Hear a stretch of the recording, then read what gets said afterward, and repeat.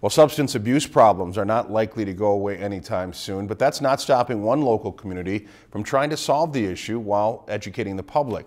Organizers behind the Red Lake Drug and Gang Summit use speakers as well as discussion groups to share their message about drug problems.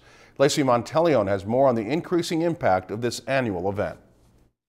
The Red Lake Drug and Gang Summit started in response to a big problem. There was a huge epidemic with methamphetamines, and we were having some gang issues here in Red Lake, and the chairman decided that maybe we better do something about it. And that they did. We educated people on methamphetamine, and it did not come storming into Red Lake like it did a lot of other communities. Besides speakers and discussion groups, organizations throughout the state joined the summit to simply let the community know that they are there. It's a prevention program for youth and to prevent them from drugs and alcohol.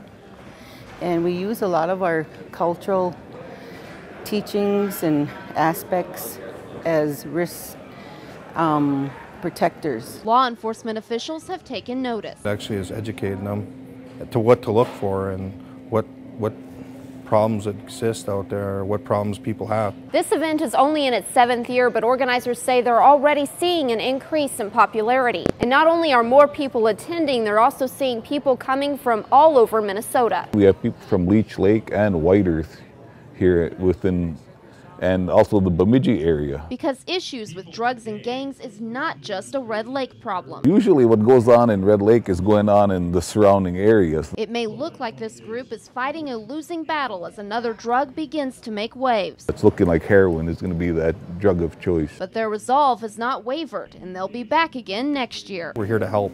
We're here to educate people. And hopefully save a life. Lacey Monteleone, Lakeland News.